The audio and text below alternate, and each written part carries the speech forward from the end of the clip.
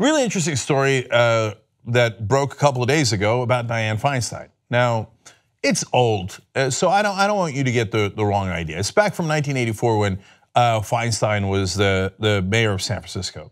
I'm not telling you this because I think Dianne Feinstein, it's not a good story. It's about her defending the Confederate flag. I'm not saying that because I'm telling you that she believes the same things today that she believed in 1984.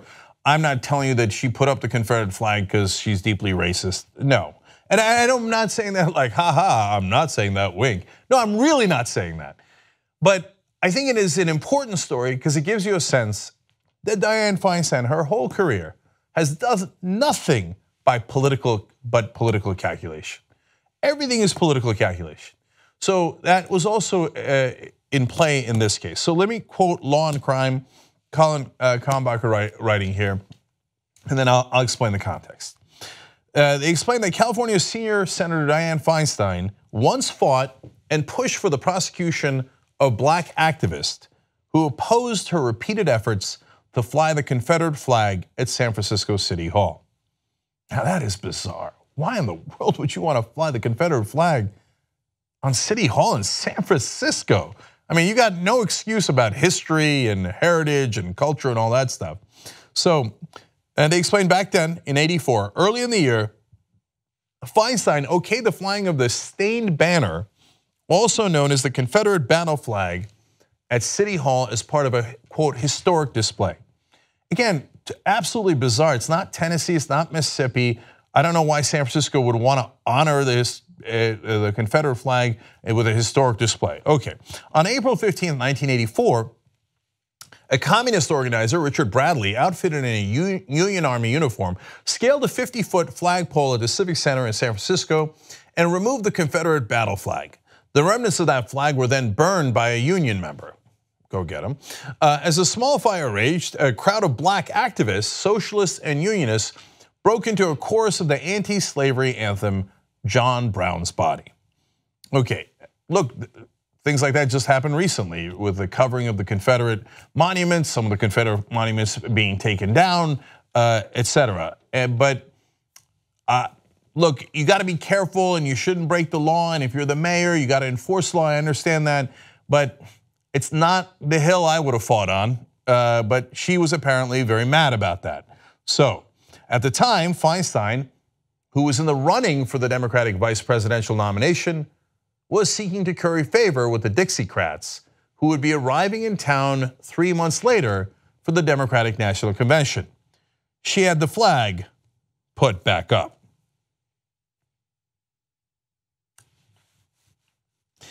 Look, I'd be really surprised if Dianne Feinstein is racist and loves the Confederacy. That would be bizarre. I don't think that's the issue here.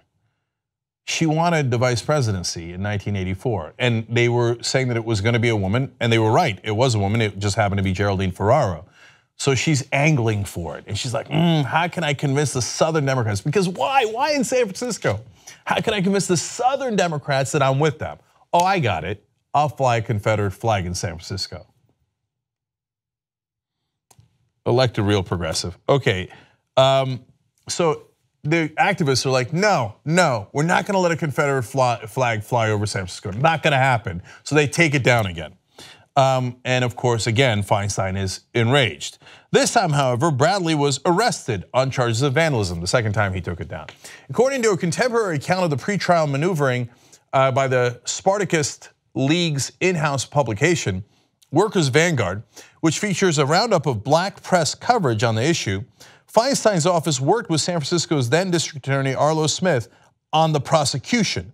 Of particular concern to Feinstein was that Bradley make restitution to the city of San Francisco for the destroyed flag. So she wanted a black activist to pay for the Confederate flag. Let it go, man. You made your point. Hey, Dixiecrats, I'll do whatever you want. I'm your girl, whatever, okay? You made your point. You're gonna go and insist on his prosecution and insist that he pay it back. All right. As news of Bradley's prosecution spread, phone calls and telegrams swamped Feinstein's office, and finally, Feinstein relented. The exhausted mayor promised not to fly the Confederate battle flag again. only after she had to be convinced, and there was a world of pressure. Aren't you exhausted trying to get so-called Democratic politicians to be progressive? But wait, the story isn't over. Feinstein apparently wasn't quite content with this turn of events and still had time to make her case to the Democratic Party power brokers. So after Bradley's trial faded from the headlines near the end of June, Feinstein raised the stars and bars, the first flag of the Confederacy. Yeah, no, that's not a progressive. And it's certainly not someone who's gonna fight for you. And look, and if you don't know the context, one last thing that's important. Again, it isn't to go back in time and say she can't change. If you asked her about the Confederate flag now and she still wants to fly it, you never know with Dianne, but I'd be really, really surprised. I'm trying to be fair to her, okay? But every time that she's had an opportunity to make a political point like this, she has attacked the left, not supported it. It's not the only time. So one time, Kamala Harris of all people was doing a prosecution and it was a really high profile case of a murder, but she didn't want to pursue the death penalty. Feinstein called a press conference and attacked Kamala Harris back then and said, no, we need a death penalty. Why?